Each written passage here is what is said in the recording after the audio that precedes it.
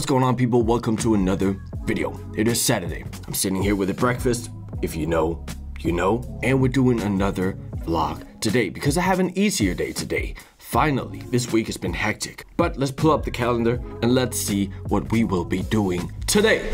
So first off, as you can see, I've been making sound trap samples all morning. Essentially what I'm doing here is I'm making beats, drums, sounds from scratch, because when you make sample packs and sell to other people, you can't use presets and you have to make everything yourself, because otherwise you would be selling someone else's work and breaking the law, which I've actually seen a lot of recently, but let's not get into that whole discussion. Now after that, I'm doing Element Learn, which essentially is my daily Q&A over on the Element Store Instagram. After that, we got a little break here where I'm of course doing gym and oatmeal.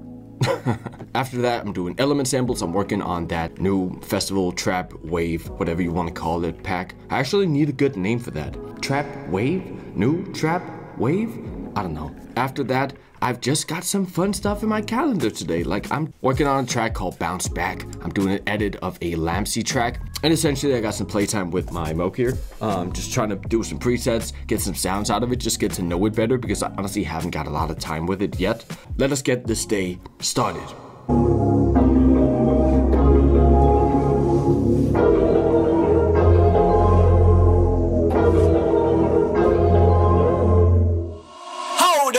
Let me hit the gym real quick. Alright, we back in the gym. One thing I want to talk about today is something that's very, very undervalued, especially for music artists and producers. Mobility. I do this every day. I keep my shoulders and my hips mobile. It's super important. You're sitting down most of the day, and just moving through these motions each day will help you stay mobile, will help you get rid of shoulder pain, neck pain, back pain, knee pain, all that stuff. It's so important to do. So I do these every day. I've been feeling amazing since I've been doing it for a couple of years, to be honest. Here you see me doing a ridiculous exercise. It looks so stupid, but it will work wonders. I promise. Try this stuff out. It's so good. Also, this one is called Hip Airplanes. I learned it from Dr. Stuart McGill. Also, what am I listening to when I'm in the gym? Podcasts. Always. The gym is my one break from making music and listening to music every day, and I really like learning stuff. Do I want this song to say something, or is it just kind of like, if that's what the song is? You choose exercise, you choose dieting, you choose training because, like Sal always says, you love yourself, not because you don't. You know, it's when it's driven by. And essentially, it's time to get into the workout. As you can see here, I'm doing the exact same workout I did last Saturday in the vlog. But of course, the goal for the workout is to improve upon last Saturday. So I'm moving more weight or doing more reps. And essentially, I also said this in the last vlog, but I'm in kind of like a hypertrophy phase right now. So instead of doing barbell shoulder press or like overhead presses or dumbbells and barbell bench press, I'm doing machines instead, because I feel my mind to muscle connection a lot better when doing that. Also, one thing I want you to take note of is the tempo in all the exercises. I'm going low, slow, and controlled on the eccentric. And essentially, I could get the same results if I just worked out 3 times a week, but I really like going to the gym. It's a mental health thing for me as well, because if I didn't go to the gym every day, I would just sit in the studio all day.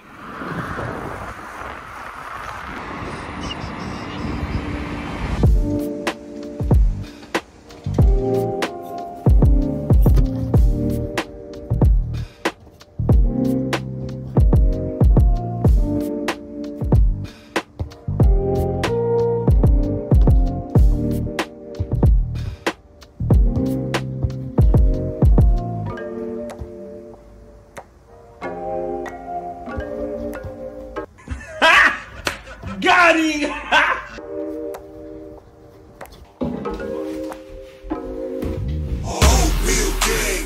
It's time to make some samples. Let's jump back in the studio.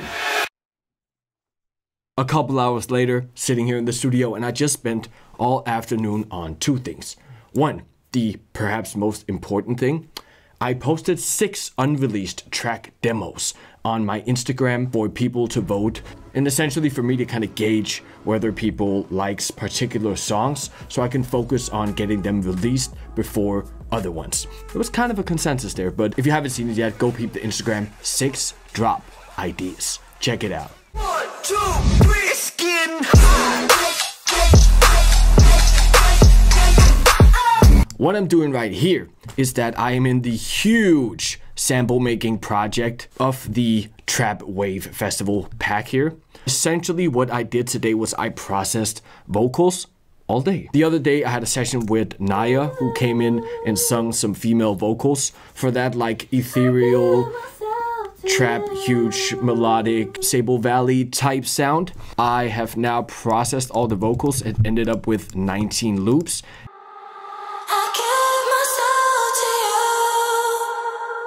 I have this kind of like huge sounding future bass type track that I'm working on for the look at all the layers for the demo track, and so far it sounds like this.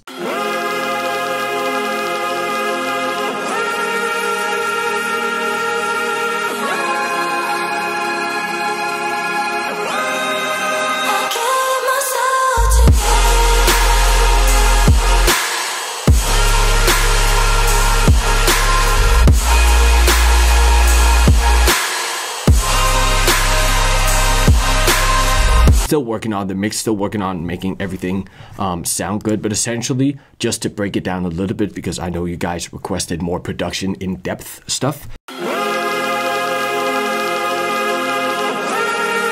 like super bendy, glitchy, but obviously you can't see the MIDI because I deleted the entire track because of CPU issues. And then we have the main group here, which is just mainly just serum leads.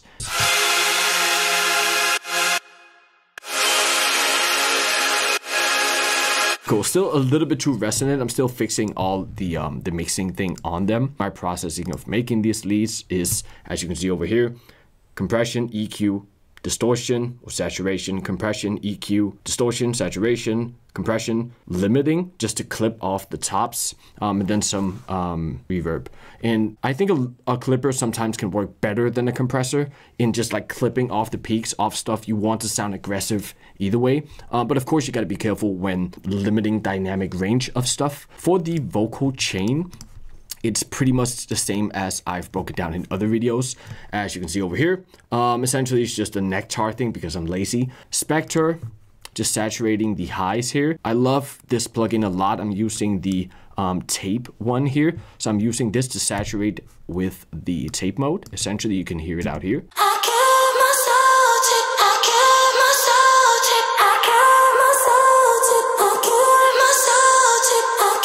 So this looks like an EQ, but it's actually a selective kind of multi-band saturation with different modes here.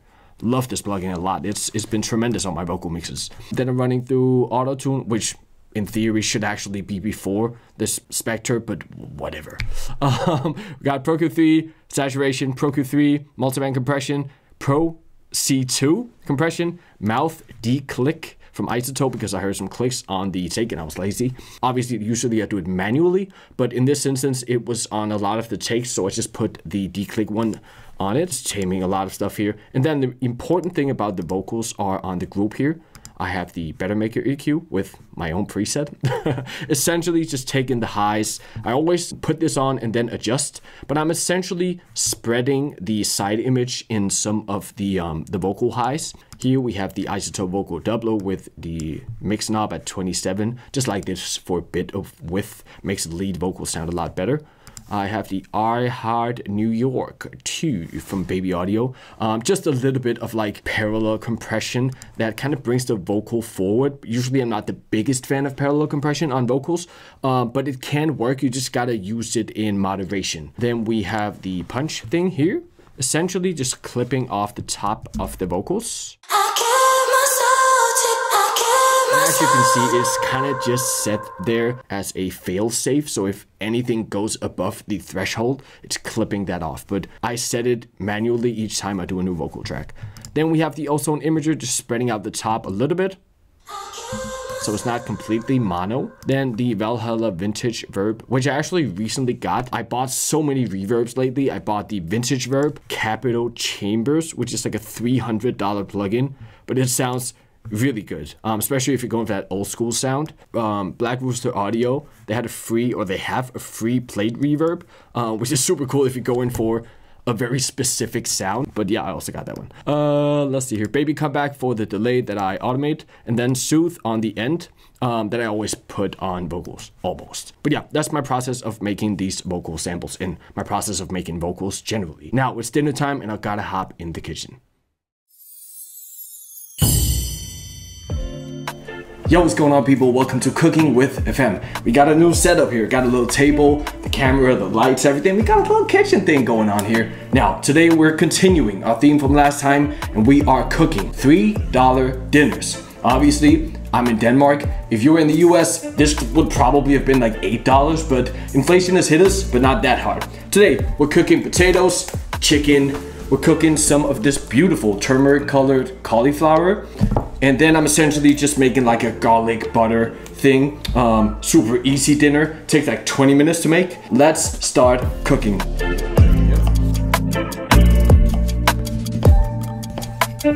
What are we doing for the marinade here? We're doing lemon, tiny drop of erythritol, a little bit of salt, doing some black pepper. Going to do some double garlic, which essentially is like fermented garlic. A super basic marinade here. We're doing some onion powder. Garlic oil, which is crazy. This one, if you can find it, goes hard.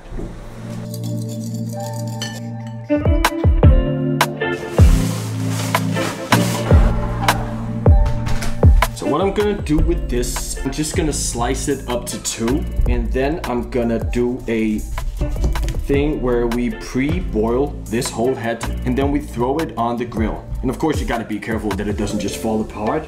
But that is my strategy, I think. And we are using some Danish salted butter to make like a garlic butter type situation. I simply do like parsley, garlic, and butter. And that's gonna make your potatoes moist.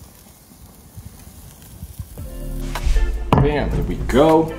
Gotta mash these up a little bit, just like a little child would. But the reason why we are mashing these up is actually to have the garlic butter create like a top layer on these mashed potatoes. Putting on the garlic butter here, essentially just hitting it with a little bit of parsley. Cracks of the black pepper on the chicken. And there we go. That's the meal. Super quick, easy, cheap, go-to, high-calorie meal for me. So I'm gonna dig in, eat this food, go for a walk, and then back to the studio time for the evening session.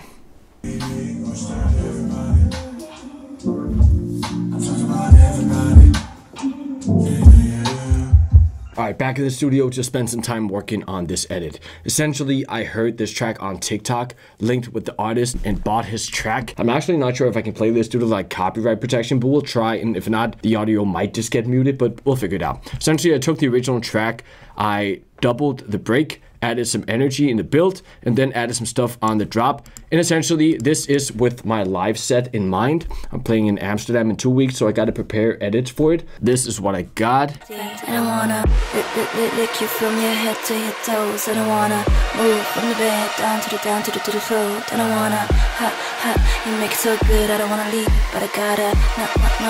What's your fantasy?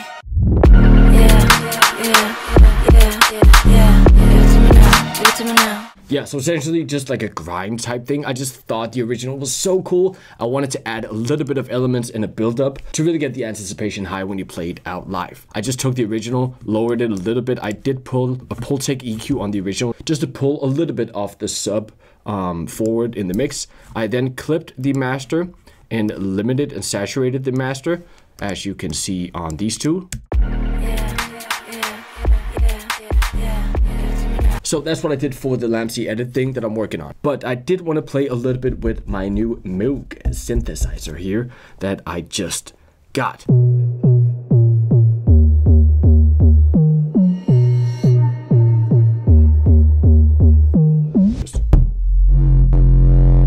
Yeah, so here we are. I have this editor here, and essentially what I can do is just make presets in the software, switch and browse on the software here, and essentially it will switch the preset on the synth here. But listen to how this synth sounds.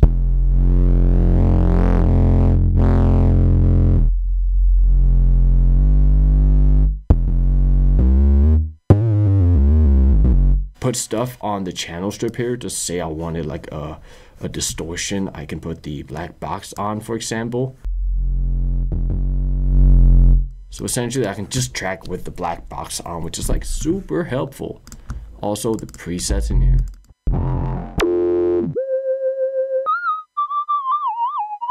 Also, it has a randomized preset knob here, which is super fun.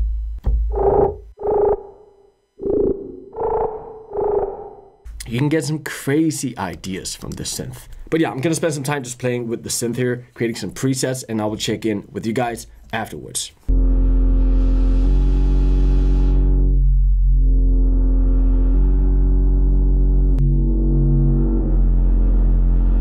So that's gonna conclude the vlog for today. Super chill day, ended up working late on some side project stuff, but I really hope you guys gained something from it, enjoyed the vlog, and yeah, let me know if I should keep these going. Peace. Baby, I'm a son on the beat.